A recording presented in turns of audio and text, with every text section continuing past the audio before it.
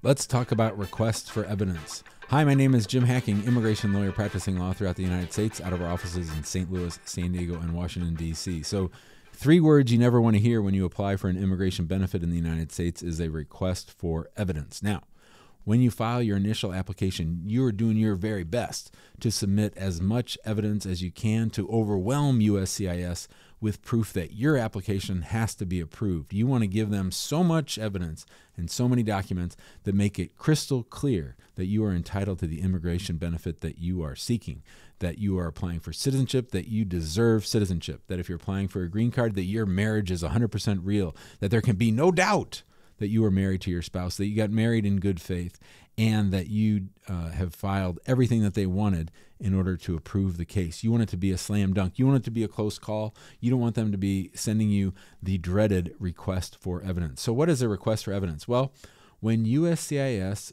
gets your application, they review it. And when they review it, sometimes they find that you haven't submitted everything that they wanted. You haven't submitted them enough marital evidence or enough biographical evidence. They're not sure you are who you say you are, or they're not sure that you have the capacity to marry, or they're not sure that this marriage that you've submitted is real, or that it wasn't for an immigration purpose, or for whatever reason.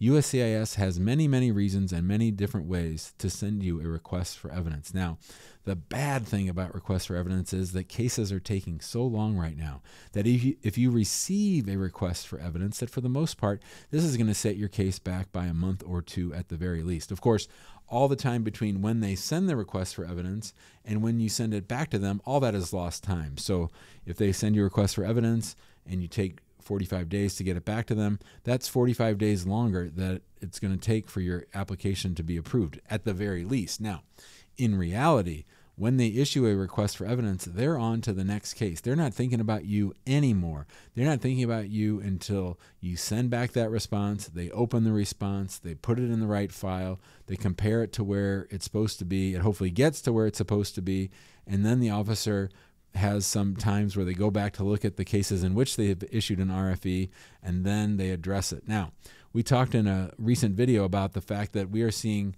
couples get requests for evidence or notice of intent to deny about the marriage evidence before the interview. Now, this is a new tactic by USCIS that we haven't really seen before. So a request for evidence can come at the beginning of the case, it can come in the middle of the case, it can come after the interview. And there are a lot of requests for evidence that get issued at an interview. So a lot of times you'll go to the interview and the officer will say, well, I'm not sure if I have everything I need to approve or deny this case. I might be asking you for a little bit of additional information, and that would come in the form of a request for evidence. Now, they might give you that request for evidence, that RFE, that's what we call them here in the office, RFE. We might receive that request for evidence at the interview itself.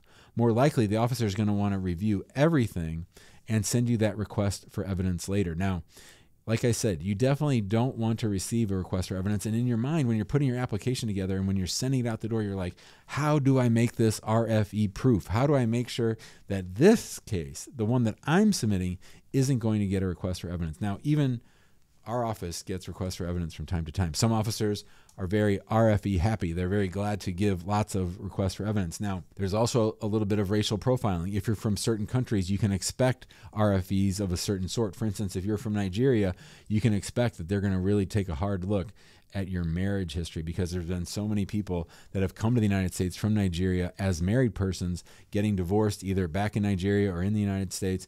So you can expect that if you're applying for a green card based on marriage here in the United States and you're doing it based on a marriage that occurred here but that you were previously married, you can count on getting a pretty substantial request for evidence.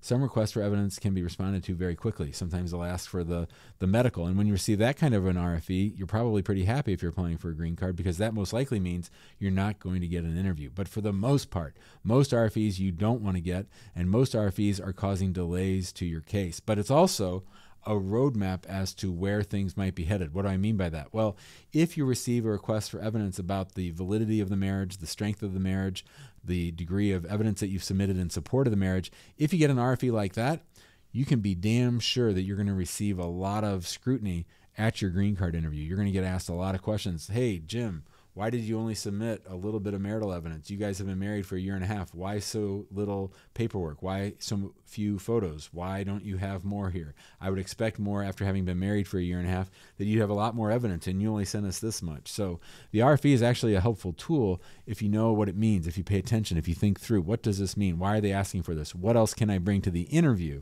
if I get one, that would even support the fact that this is a valid marriage even more? So the request for evidence, you generally don't want to get it. It is better than a notice of intent to deny. That can come after you submit your RFE. And the one last thing I want to say about requests for evidence is this. Sometimes USCIS sends you boilerplate language, which means big chunks of language taken from other regulations or from other requests for evidence that might not be exactly what they're asking for. We see this a lot, for instance, with the I-864, the affidavits of support.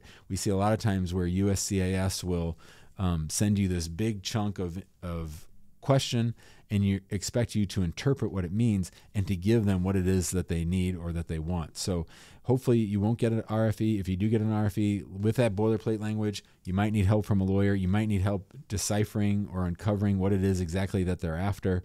And if you want our help in responding to a request for evidence, or if you have a case that's gone off the rails and you're a little bit worried about it, feel free to give us a call at 314-961-8200.